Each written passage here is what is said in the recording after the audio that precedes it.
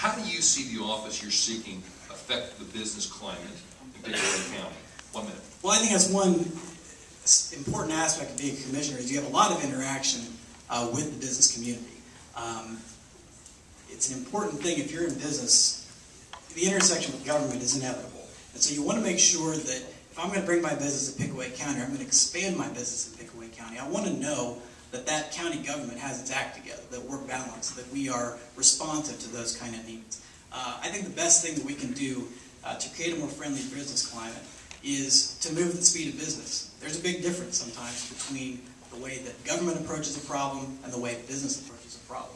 I have that experience to see on both sides through my work both on council and as a business attorney. And so, we need to provide the infrastructure that businesses need that want to locate here. We're doing that with Progress Parkway right now around the Walmart facility. Plenty of other projects that we're involved in to the East-West Connector, for instance, to put in the infrastructure necessary for businesses that want to hire people immediately tomorrow. As County Commissioner, I think it's very imperative to help develop the environment that's conducive to bringing new businesses, new jobs into the community.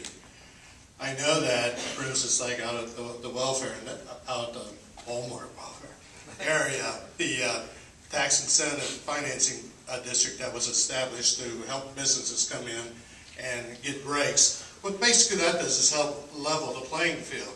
When you have a TIF in your community, you're able to balance maybe having somebody come look at Findlay, Ohio, or Sandusky, Ohio, or Pickaway County. It levels the playing field. The other thing you can do is help retain businesses in the community through establishing enterprise zones. Enterprise zones are activities that allow business to expand and receive a benefit by doing that. Obviously, the issue is you just don't give it out and not expect anything in return. All those communities must provide jobs and services back to the community. Thank you.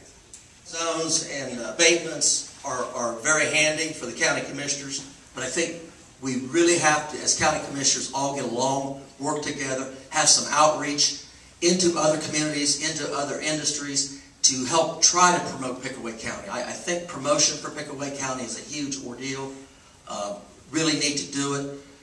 The county commissioners really need to work hard to try to keep kids here and to try to bring industry in up at the north end and also here down at the Walmart area. We can do that. We've lost some big industries, but I believe if we really do some research and work with the chamber and do some outreach and not be afraid to take a visit to go to other counties and see what they're doing, I think that's very important.